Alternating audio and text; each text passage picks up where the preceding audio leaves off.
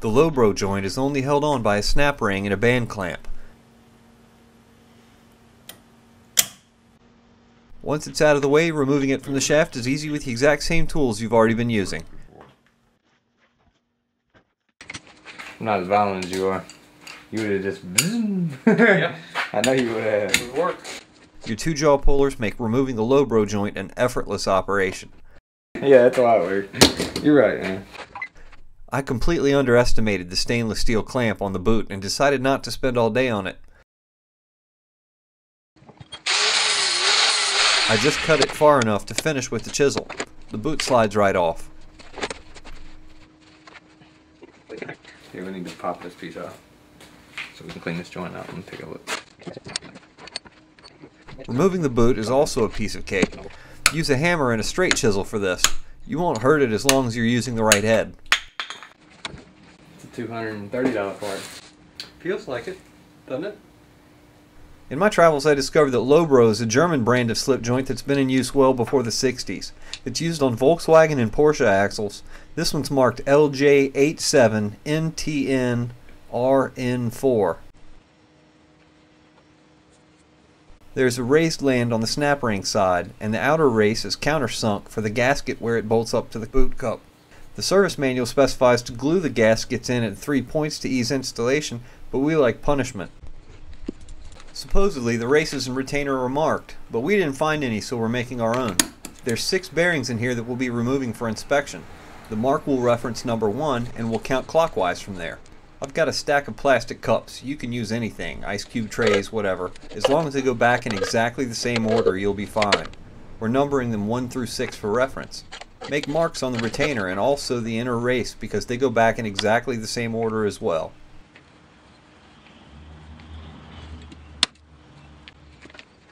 Once you're all prepped, pull and turn the inner race upright to release the bearings, and rotate it into position to remove each one individually. Be careful not to lose track of the order of the bearings that decide they must exit from the bottom. Really? I'm supposed to read this? Come on, man.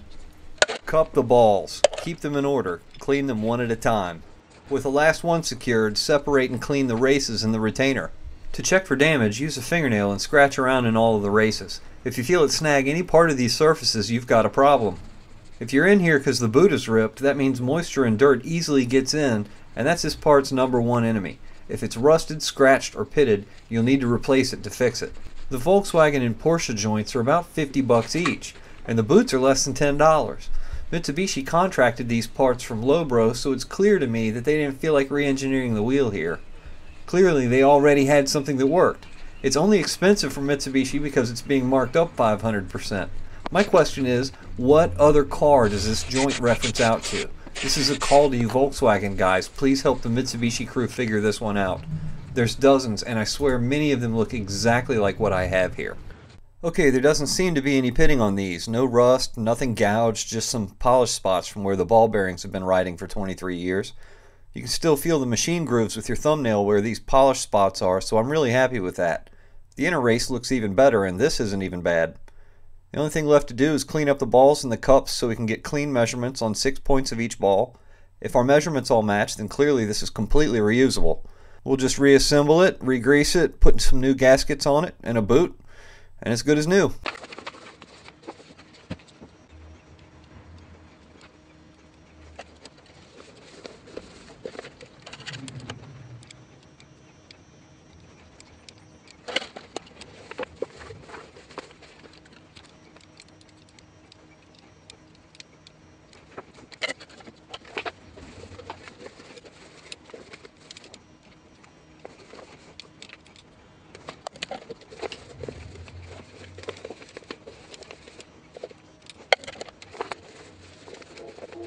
I just got the exact same measurement 18 times in a row, so I'm confident. I'm putting this thing back together now. You want to put number 1 and number 4 in first. It helps to do opposite sides because it gives you a good point of rotation and keeps the races lined up while you're installing the other bearings. Next, insert number 2 and 3. Wiggle the inner race around to make clearance through the retainer. The purpose of the retainer is to prevent the bearings and joint from separating when they're parallel to one another. Rotating the inner race gives you easy access. Don't force the bearings in. Follow that up with 5 and 6 the exact same way and articulate it until the races line up. The service manual illustrates doing a dry assembly. Don't worry, it's still going to get plenty messy, just wait and see.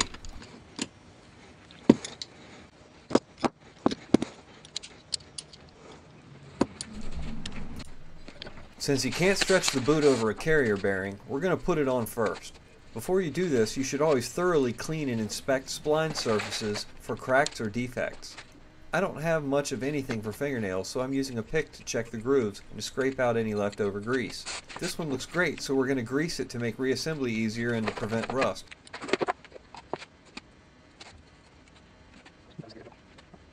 There's an order of doing things. Before going any further, you want to make sure this metal ring goes on first, then the boot clamp, and then the boot. You'll fight with this all day if it's not greasy. The boot fits so tight against the splines it's hard to move it.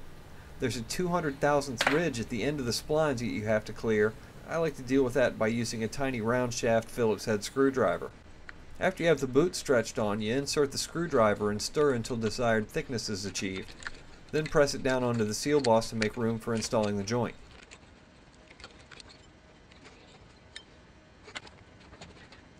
You want to leave this loose for now. You want to make clamping this down the last thing you do after getting all the bolt holes lined up. We're using Redline CV2 synthetic high performance extreme pressure grease with red moly. Mitsubishi insists we use this 60-gram bottle of NKG 607, but we said nope. This is good grease. It's red. It has to be better. It's what the VW and Porsche guys swear by, so it's time we put it to use and install this Lobro joint back on the drive shaft where it belongs. We'll give it one last good cleaning and then pack it with grease. Gloves? Who needs them?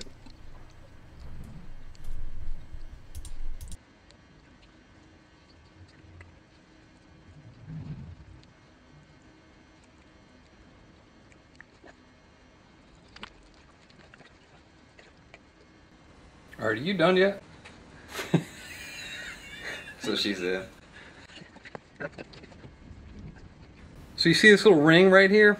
There's one side that has a recessed ring and the other side is completely flat. What you want to do is you want to put the side with the recessed ring facing the boot. But before we do that, we need to put a gasket down here. Somewhere under all this grease, there's also a marking. And this marking indicates which way we're supposed to put it on the... Oh, there it is. Indicates which way we're supposed to put it on the shaft. And you see that arrow means it goes towards the front of the car or the yoke, because that's the way we marked it.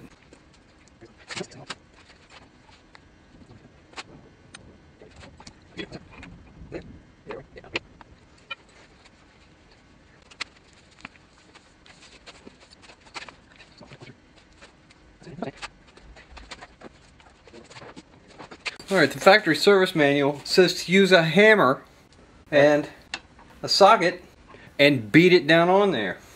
There's a little lip that goes around this piece. You don't want to bang directly on that. You want a socket that's big enough to go around it, and then lightly tap it with the hammer down until it gets it seated into position. So make sure your socket's clean before you do this. Also, you want to use something that's got a semi-dead blow. And with all the grease and work we've put into cleaning this up, it doesn't take much to tap it right down. You feel it when it gets to the bottom. I felt it smack. Yeah, it smacked. The kit comes with a new snap ring. It uses a different set of snap ring pliers. These actually spread it out instead of compressing the ring in. And you just place that over that thing in the groove. And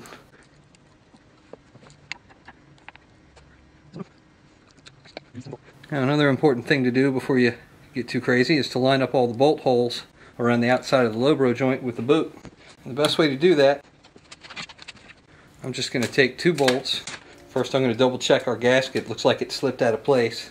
Definitely want to mess with that first. I want to get that lined up with one of the bolts. Put that in place.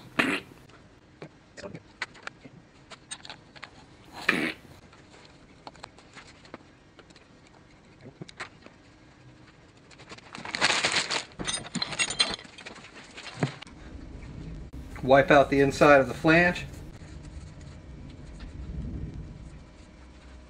And he likes to put a little extra grease in here. We're going to go ahead and do that. Alright dude, that's enough. I just wanted to cover the nut, that's all. And we've got our other gasket here. What we want to do is just get that lined up with the holes. I'm going to use my clean hands, take a little bit of this grease and dab it inside these 6 little pieces here just to hold the gasket in place.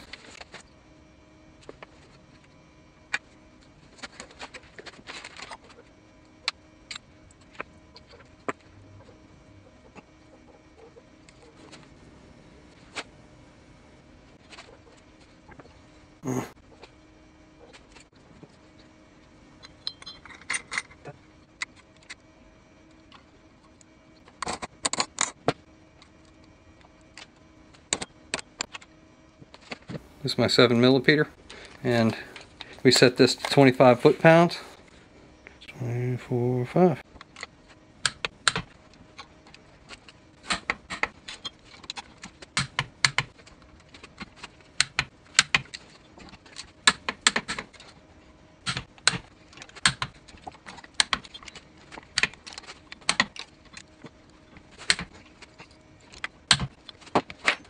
Oh no, what have you done? Oh, look at that. That's just sad and depressing. All bent and mangled. Yeah, well, you know, it happens. And you know what else? It's metal. Just grab this piece and bend it. Bend it right on back. So we got to find the arrow on here. You see that arrow? That arrow is right there, is where that clip is supposed to go.